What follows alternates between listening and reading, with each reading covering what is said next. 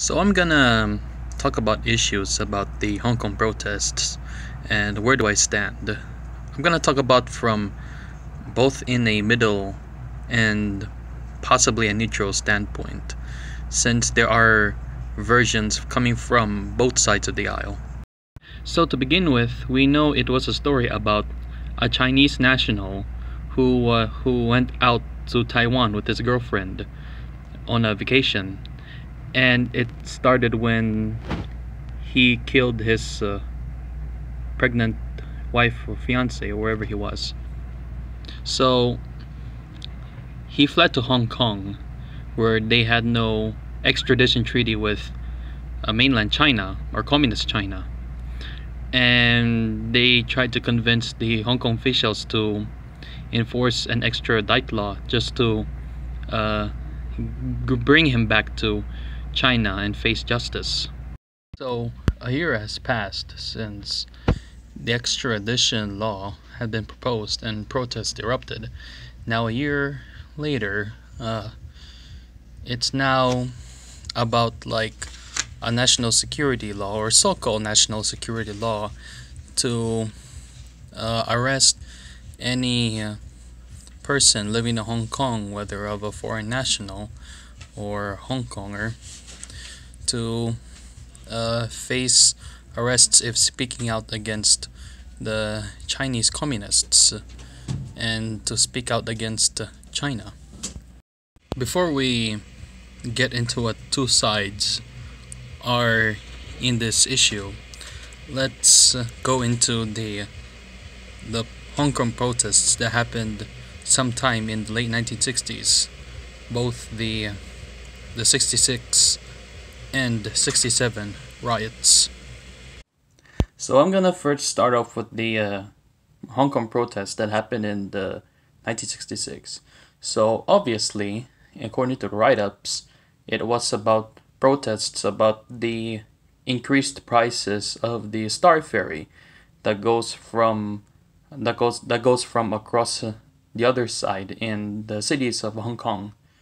So they protested because they want to lower the prices.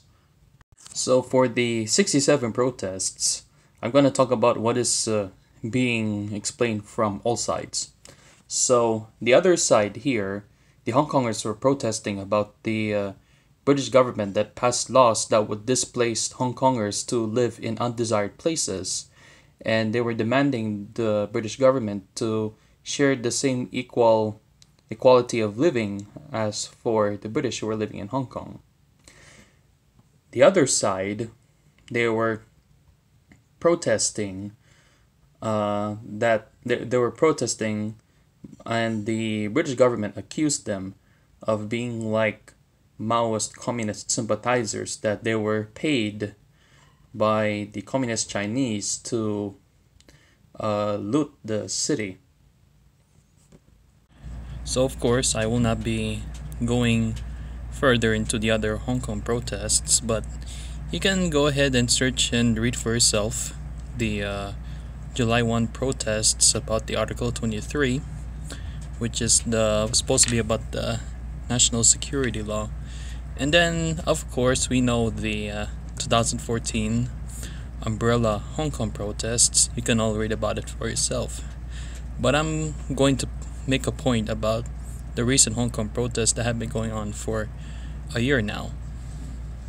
So the first thing I'm going to point out here is, so since the handover from the British, the communist China has been wanting to further their own, and furthermore their influences, and furthermore their authoritarian agenda in Hong Kong. So they've been doing by any ways and means, just like as this national security law has, just to serve as an example. So this extradition bill that could have been used only to help extradite that man who murdered his pregnant wife in Taiwan. So the Chinese Communist government is using this opportunity to further their own influence and further their own authoritarian agenda, to generally extradite just any average Hong Konger or any Hong Kong citizen or anybody in Hong Kong that speaks out or writes anything or is very vocal against the Chinese Communist government. And that's why any average Hong Konger who is afraid of this kind of extradition bill will just generally point out at any Hong Kong citizen to be extradited for going against the Chinese Communist government. And then you got all these, that's why you got all these Hong Kongers who are going out there and protesting. But it doesn't mean that, literally that all Hong Kongers are against both being an independent Hong Kong or being pro-West Hong Kong or being pro-Communist China Hong Kong.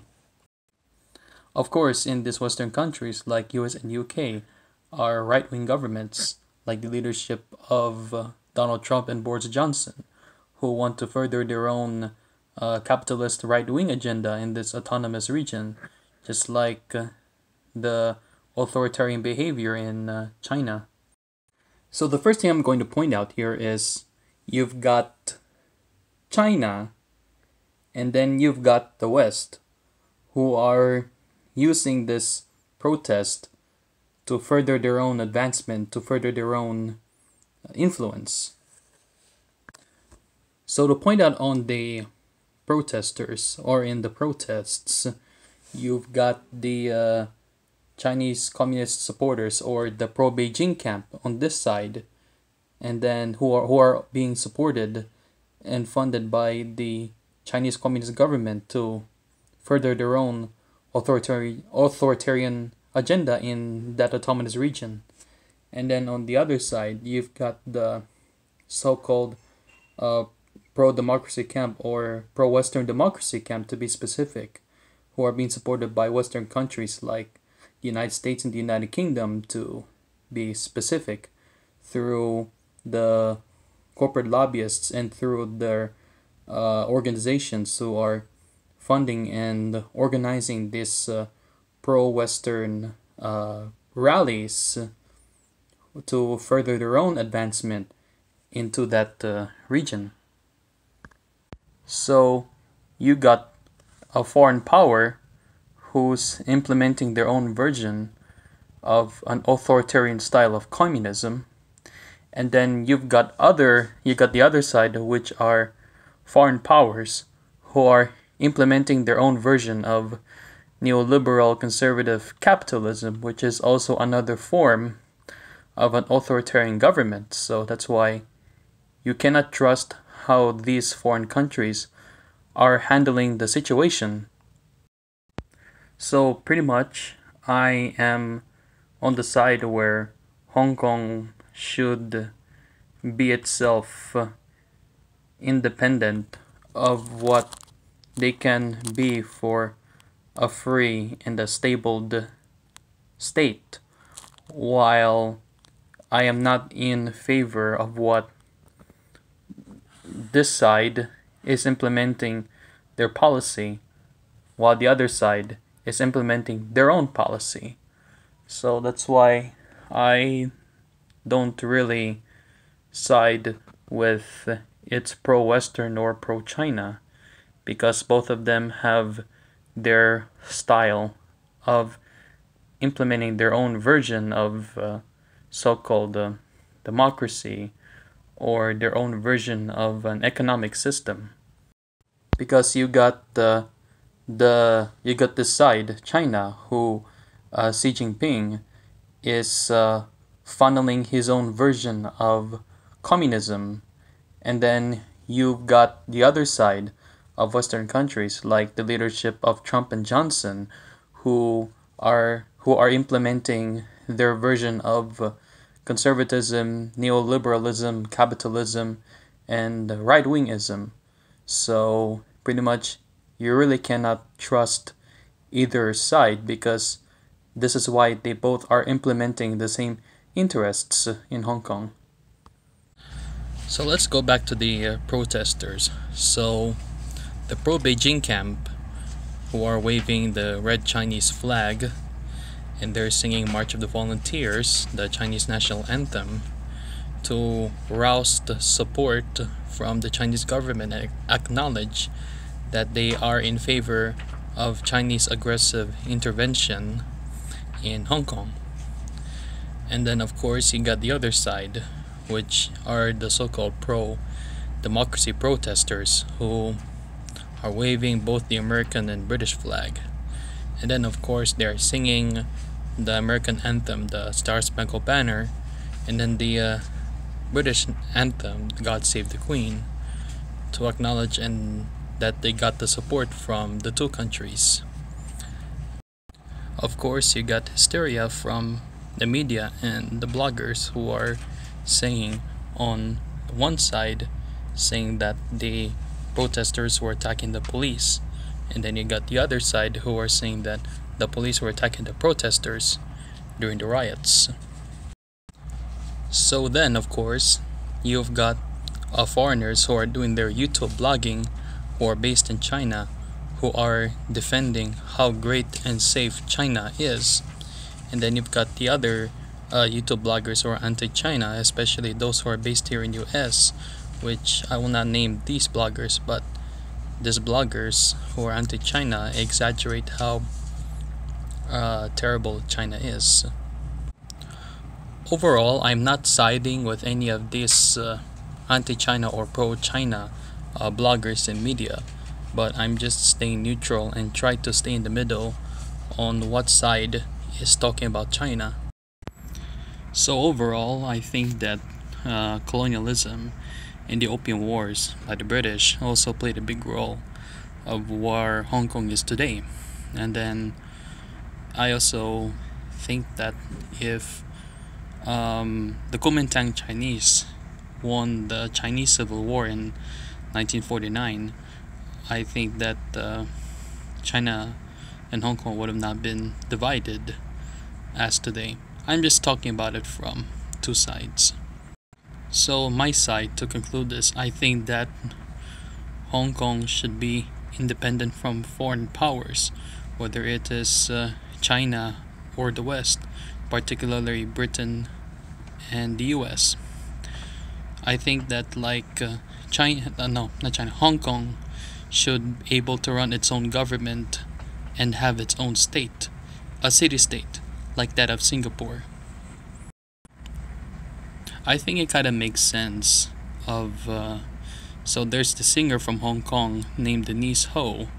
In one of her speeches, she said,